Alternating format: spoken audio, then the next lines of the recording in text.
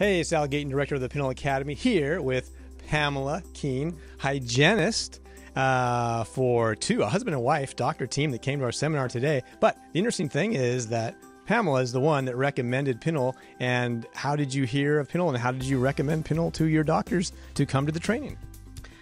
Well, I think I was at a CE a few years ago and people were talking about Pinhole. We've had patients call the office asking about Pinhole. I've just kind of been on them for a while. And you got them here. I did. All right. Very exciting.